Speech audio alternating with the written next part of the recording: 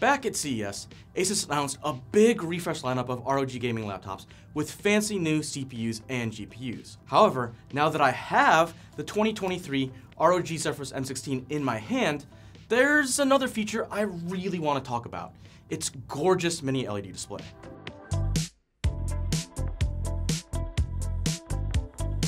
Now at this point, some of you might be saying, hold on, doesn't the M16 come with NVIDIA's latest 40 series mobile graphics cards? Isn't that the most important upgrade? It does. And with support for up to an RTX 4090, the M16 is definitely really beefy. But at the same time, all the performance in the world doesn't matter if the screen attached to your computer sucks. You're still not gonna have a fun time. And on a laptop that might never get connected to an external display, that goes double. So before we talk about specs and features, we should probably do a quick recap on the differences between a traditional LCD screen and a mini LED panel. Admittedly, the distinction can be a bit confusing because both LCD and mini LED screens use LEDs specifically as backlights. The difference is that the LEDs in a mini LED display are about half the size or smaller than what you'd find in a typical LCD screen, so manufacturers can fit more of them inside a given device. Then, by sorting those mini LEDs into groups, display makers can create tons of local dimming zones, 1024 on the N16 to be exact, which can then be turned on and off individually. Let me show you what I mean. Here we have the M16 next to one of Asus's older gaming laptops, the ROG Strix G15 from 2021. Now don't get me wrong, the screen on the G15 is fine, but compared to the M16, there's an obvious difference. Oh, and look at that huge chin. When you look at this test pattern, you can see how there appears to be a ring of light that leaks from bright objects when sitting on top of a dark background. This is a classic example of blooming.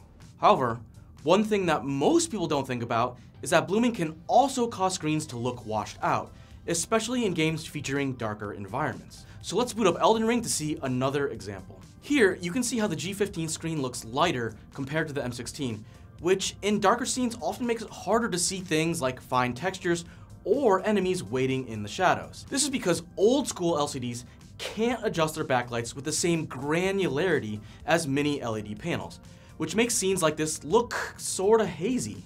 And it's not just in games, because that reduced blooming makes everything look better, from basic boot animations to photos and movies. That said, the contrast of mini LED screens still isn't quite as good as OLEDs, which can turn off each light-emitting pixel individually, but it's still a noticeable improvement over typical LCDs. On top of that, because a mini LED panel can pack more diodes into the same size panel, they offer higher peak brightness.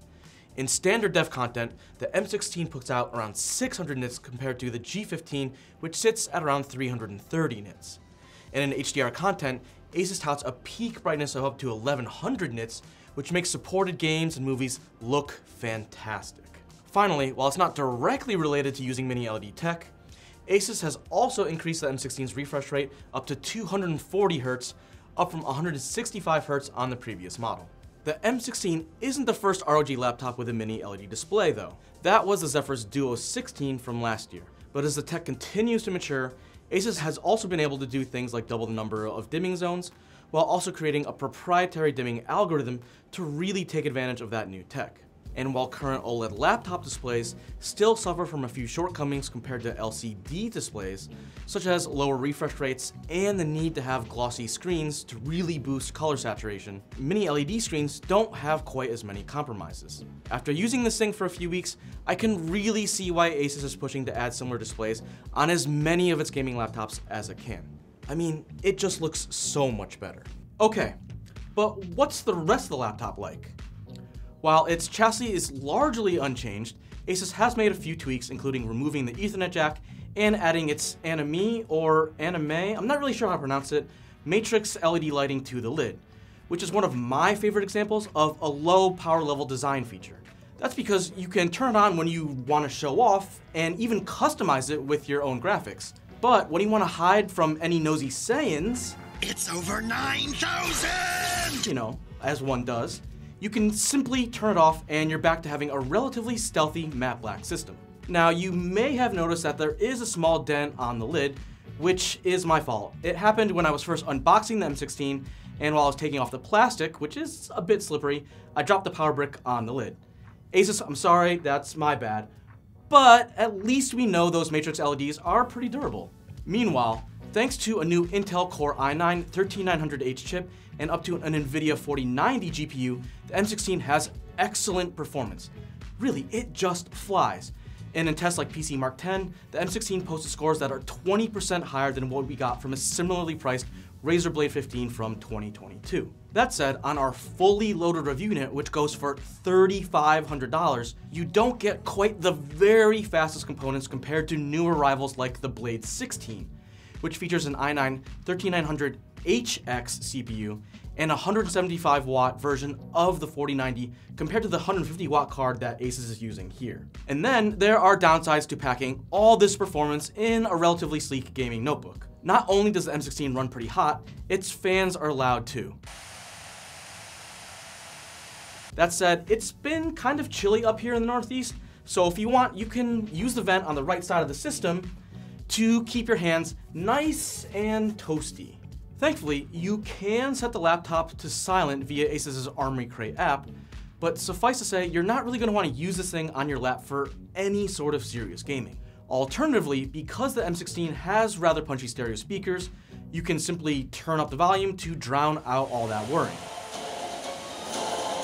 You know, just as long as you don't mind disturbing pretty much everyone else in your home. And sadly, while it's probably not a big surprise, the M16's battery life is mediocre at best.